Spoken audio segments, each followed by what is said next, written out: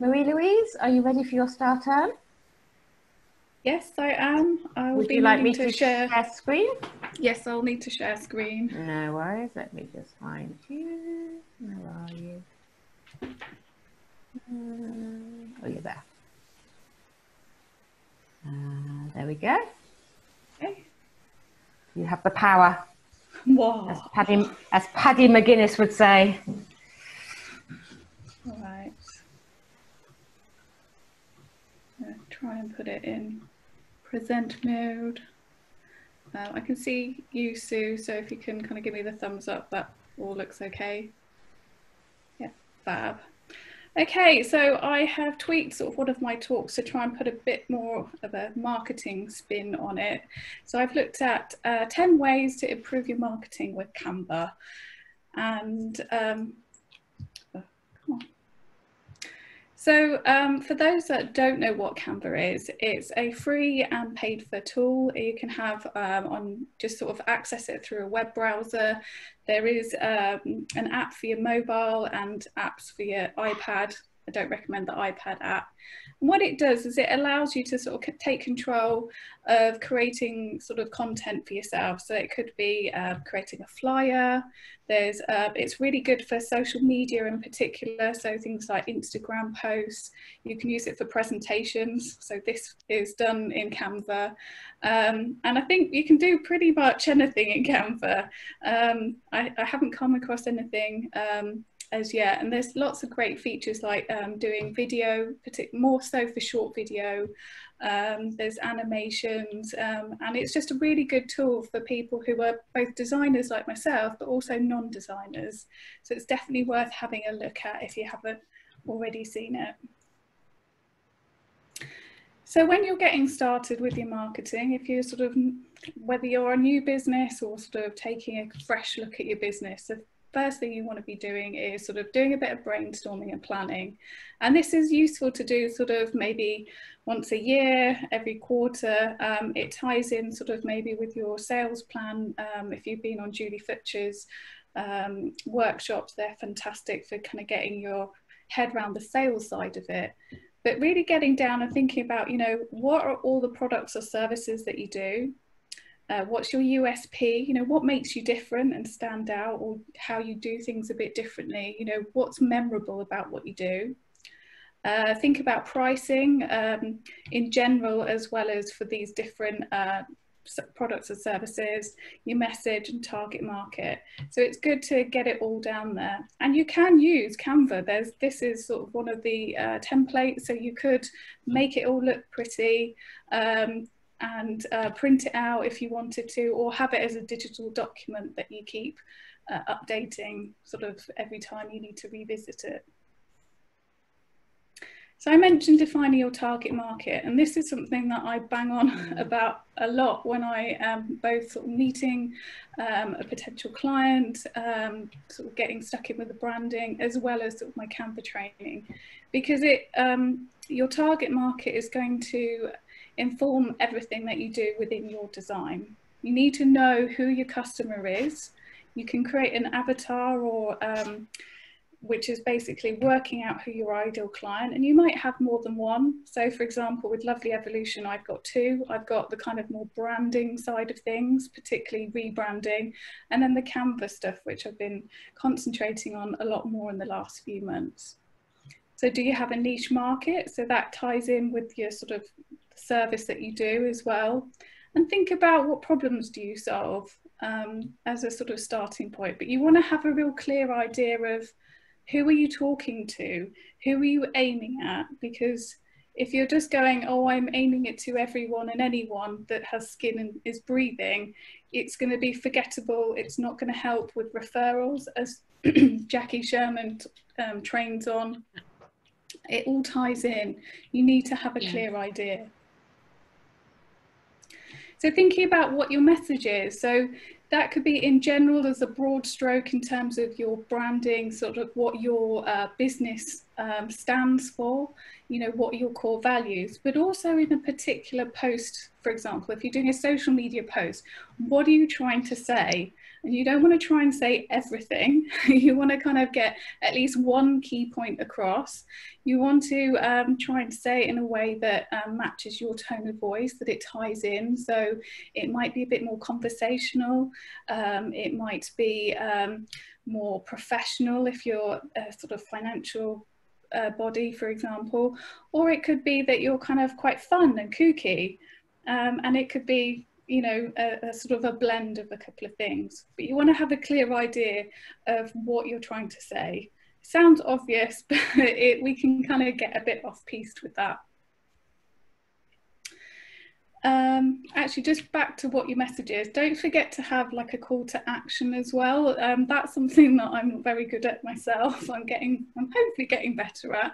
But you know, if you're putting a post out there or creating a flyer, you do want to sort of tag on there, you know, what action do people take next? So you're either giving them some sort of tip or information, or telling them about how you can help them. But you also then need to let them know what do they do next. Okay, so with your brand, hopefully you've got some colours as part of your logo that would have been created by your designer, or you know, that's something that I can help you with if that needs tweaking. But when you're in Canva, the first thing I recommend you do is you put in your brand colours in what is called the brand kit.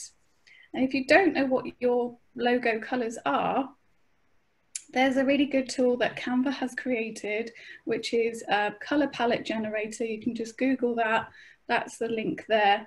And you can upload your logo or any photo, and it will pick out some key colours that are in there, and it will give you something called the hex code, which you can then go and stick into the brand colours. In the free version of Canva, you can only customize the color palette in the brand kit. You can't do the other features like add your logo, although you can upload your logo just as a normal image, and you can't customize the brand fonts bit. But it's definitely something that I suggest you do. Okay, another part of your brand, and is important as part of your marketing, is making sure that you use fonts consistently. So if you start font and that font, and it's going to look sloppy, it's going to look unprofessional. People may not necessarily pick up if there's only a slight difference, but this is where you know, if you're having a starting with a template, you want to make sure that you're customizing it to your branding, and I'll show an example of that in a minute. So once you've got an idea of what your colours are, you've got your logo, you know what font you're going to use. Don't worry too much if you haven't got the exact font used in your logo. You want to pick something that maybe is similar or works quite nicely. It might complement or contrast with your logo, kind of the font used in there, but you want to make sure that it's consistent. And one way you can do that is create your own brand guidelines. So this is a couple of examples here where we've got the colours shown, we've got some examples of fonts and text used, the different versions of the logo, and it's a kind of one-page cheat sheet. You could expand this brand guidelines with examples of photos that you've got, you know, if you've got an image library that you're growing, you know, any kind of elements that you like to use that really start building up your look and feel of your brand. Okay, so I mentioned customizing your template. So please, if you're going to start with a template, which is totally fine, make sure that you think about, well, what are your colors? So I've customized this second one, the after, to being kind of on brand with mine. I could take it one step further and include my logo on it. You don't always have to, but you know, it depends on what you're trying to do with it. So I've changed the color, so that's one of my brand colors. I've changed the swirly font. I've picked my swirly font that's part of my brand that's similar. And then I've also customized the Happy Valentine's. So that works. Oh, I've also changed the filter on the image, so it's sort of tonally in the kind of aquas. So that takes that, you know, it's taking something that's already existing out there. You're not having to reinvent the wheel, but I'm making sure that it fits with my brand. So another key part of marketing, and you know, with a particular piece that you know you're working on, you want to make sure that you're grabbing attention, because there's no point sort of putting something out there where all the text is the same size. You know, it's hard to read. It's maybe just a couple of colours and there's not much contrast. So you need to think about, well, what's the focus of your design? So here are some examples. These are existing templates. I've not done anything with them, but I picked them for different reasons. So the seafood grill one, I like that because it's very clean and simple. You can really clear, the first thing your eye goes to is the seafood grill. So you know straight away, if you're going to read one thing, it's seafood grill. So the middle one, it's very designery. It's quite graphic. It's maybe a little bit, excuse me, harder to read because of the black on the quite dark colour, the contrast. I probably would have picked a sort of brighter colours behind in that kind of ombre effect. But it's quite bold. There's a balance between, and again, your eye will still read the focus, you know, the digital strike wording is what you would read first.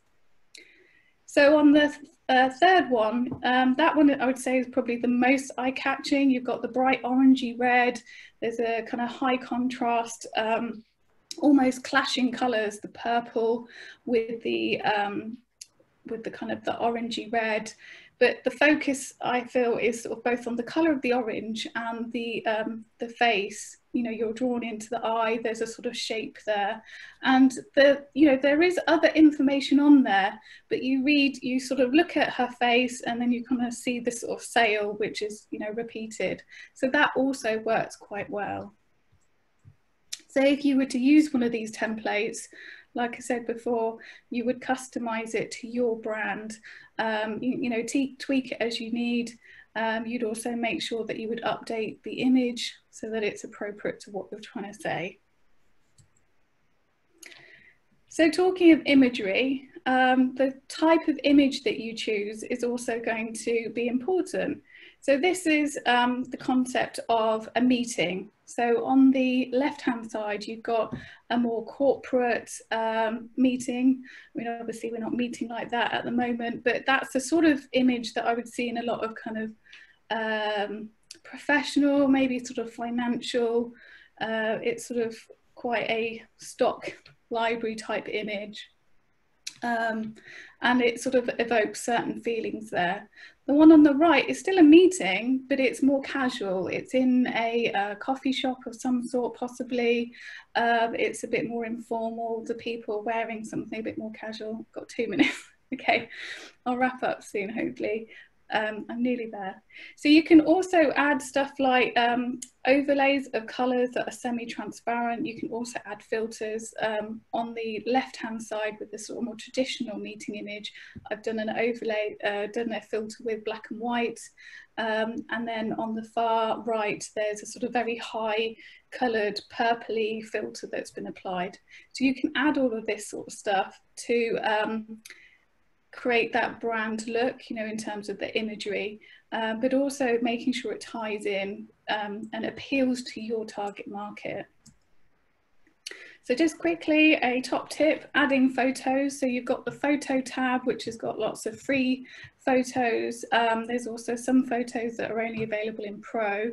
If you struggle to find what you want, you can also click on, there's like, if you go all the way down to the bottom, there's 3 dots, and you click on more and you can access Pexels and Pixabay, which are 2 free image libraries that have been bought by Canva. So they're now integrated, but they're kind of hidden away. So if you're struggling to find your exact image that you need, try looking there. Okay, and you want to be creating a set of templates. So as you sort of get more confident using Canva, building stuff, you know, maybe working with me and creating a lovely set of templates to get you started. But you want to see that it's all part of the same family. There's a particular language in terms of the consistent colours, fonts, image styles, maybe effects. So hopefully you can see that from there. Here's just some examples of stuff that I've created in Canva, not necessarily from templates as such, but just to show that I have done some pop-up banners. You've got flyers, I've created logos in there, Facebook graphics and stuff like that. So there's all sorts. And finally, how you can work with me. So please come and join my Facebook group. It's called Lovely Canva Crew. I have shared the link in the chat. I've got various things that you can sort of work with me. I do one-to-ones, I've got mini masterclasses, and the membership. And if you're a member of BuzzCon, which I think most people are here, you can get, now this is where it's a bit of a tongue twister, you can have the membership free for 3 months as a BuzzCon member perk.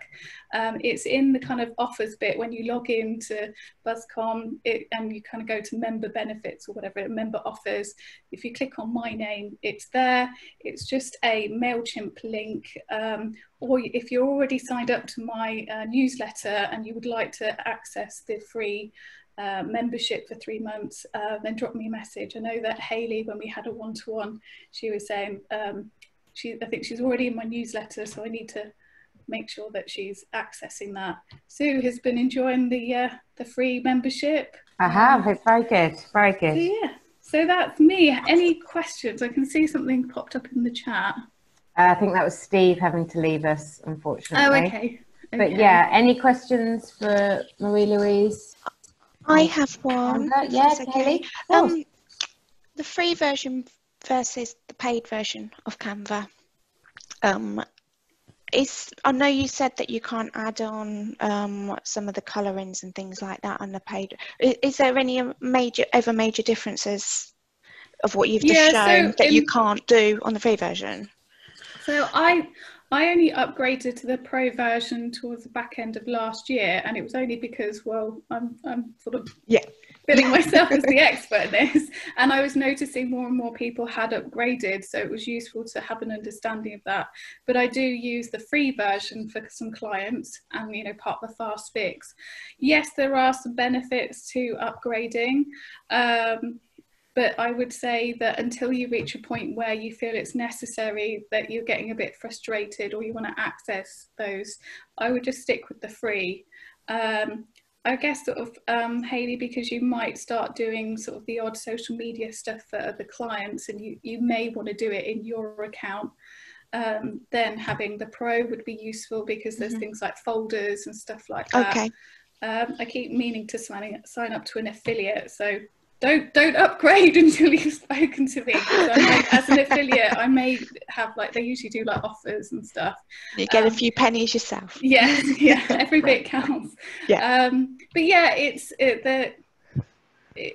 personal choice. I think you can get away with not upgrading, quite frankly. So yeah. Devar's got his hand up. He has, yeah. I just wanted to say that's a really good presentation. Thank you. Oh, thank you. No questions. All right, just okay. Anybody else? Yeah, I have a question. Can you get the semi-transparent on the free version, or is that just on the paid version when you want to put text, overlay text on the transparency? No, that's a free feature. That's something where you would have, you would put an image like either in the background or it's just in, just the image is there. And then you just literally take a shape element or I think most things, I did some training on adding the animated stickers, and even those you can make semi-transparent. So you can go all the way to like 5%, to whatever strength that you feel. It's a device that I find really helpful to be able to add a bit of interest, make sure there's enough contrast with your text, if you're putting, if you've got a pattern background. So yes, you can do transparencies in the free. Okay, that was a really excellent presentation. I've seen so many presentations on people who think that they are social media experts. They don't have the background of marketing about the touch points and the tone of voice that you mentioned. They just haven't got that congruency. So that was amazing. Thank you. Thank you. Excellent. Nice way to end. Yeah, Yay. excellent. Thank you very much, Marie-Louise.